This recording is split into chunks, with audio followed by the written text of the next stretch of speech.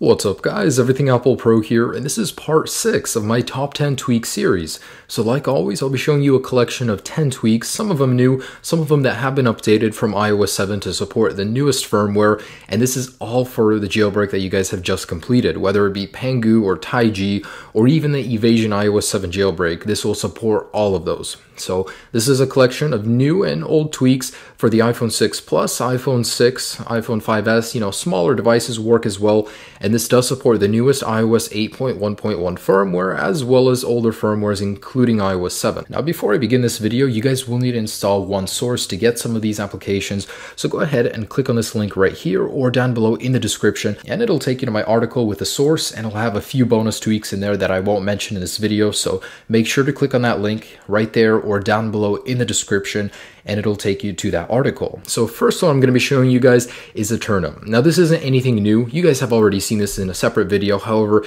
it's just been updated with some great new features. So one of the best things about Eternum has always been how fluid it is. I mean, look at this. So I can actually move the icons and they'll keep moving. It's so soft and so fluid how this works. I love it. It's the best Apple Watch UI there is on Cydia right now.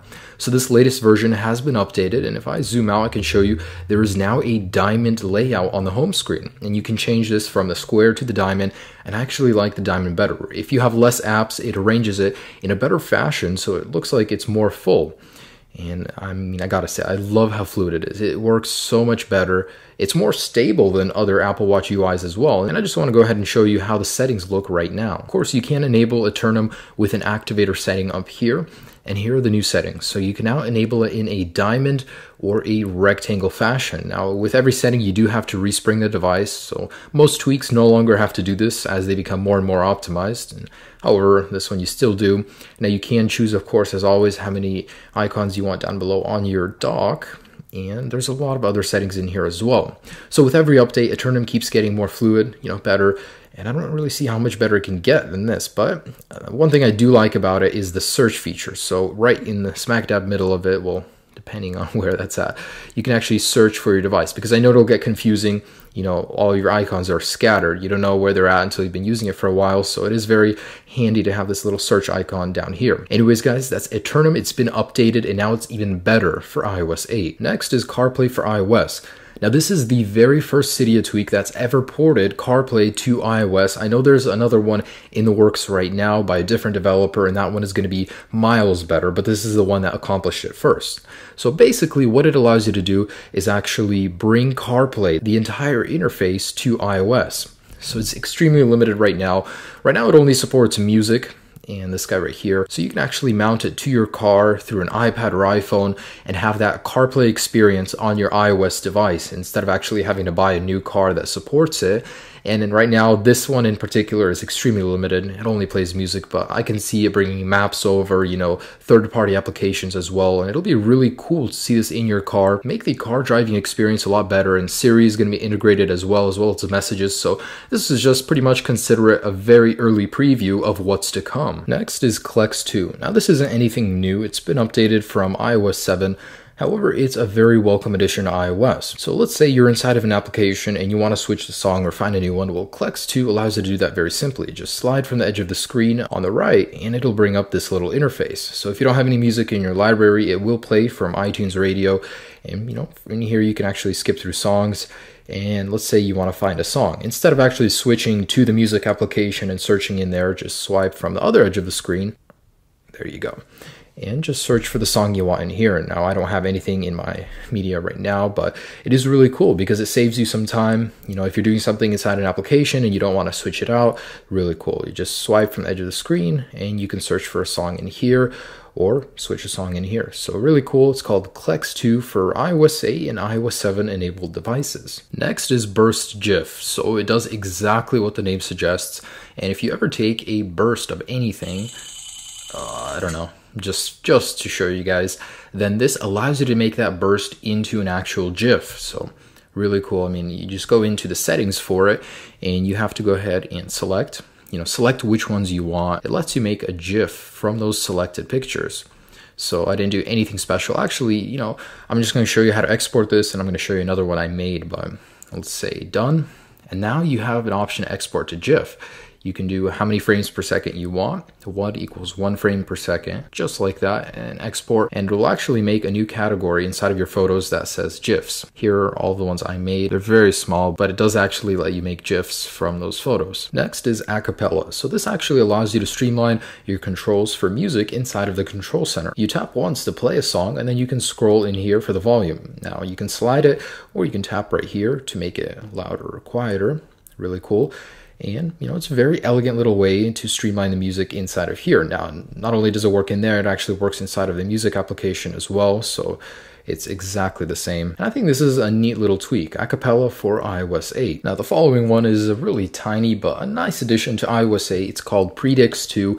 And what it allows you to do is check the amount of time of battery life you have left on your device. Now, this applies to all devices on both iOS 8 and iOS 7, and you do have to set a gesture through Activator in order to activate it, but mine is triple click on the home screen. Let me go ahead and do that.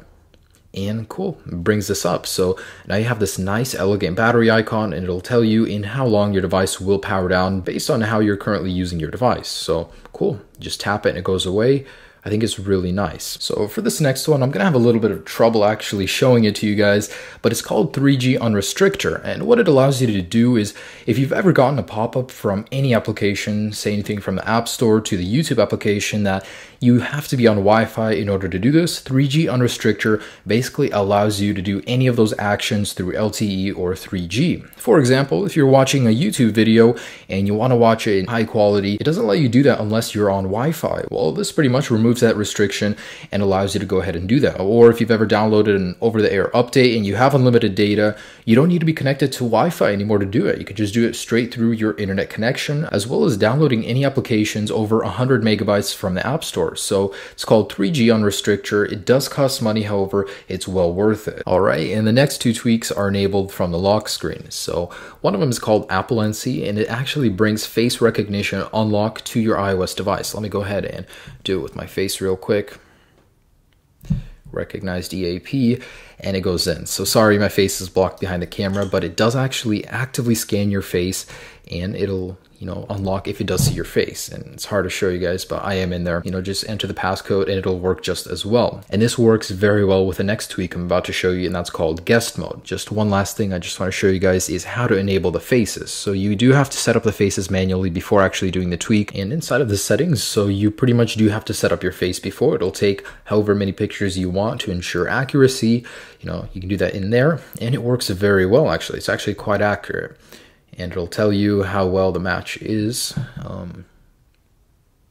So the confidence is pretty high, but basically it works very well as a face screen unlocker. Very reliable. However, I can see this not being a very great security tool because someone will just put a picture up there and it'll go in. Now this works very well with guest mode. So here it is. Now you can either add a toggle onto your lock screen, or if you slide over this way, it'll go ahead and open up the guest mode itself. I have guest mode enabled to either swipe right and get in there, or from the click on the lock screen.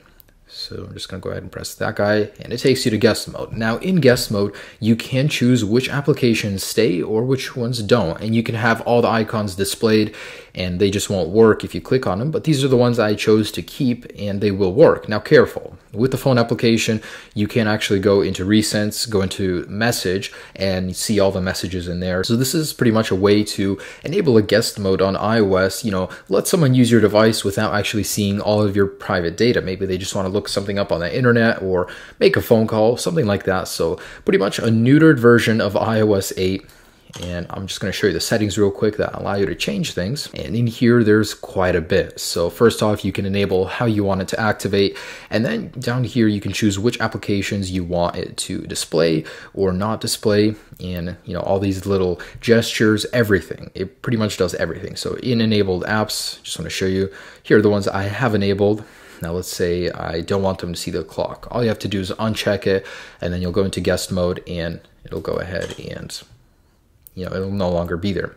So it's great, guys. I really like this tweak actually. So there's no longer a clock in here, and it does let people use your device somewhat without actually getting into all of the private data. And for the last tweak, it's very related to Avalanche. So basically, last week during my video, I had a lot of people ask me, how do I get BioProtect without a Touch ID enabled device? Well, this is a way to get an extra layer of security on your applications without actually having a Touch ID sensor, and it uses your face, so it's very related to this guy. You have to get Avalanche, and then you can get Apple Lockers. So let me go ahead and input my passcode, and I already locked Snapchat. So let's say I want to open up Snapchat, it'll ask me to verify with Avalanche, but it won't actually give you that little icon. Let me go ahead and do it real quick.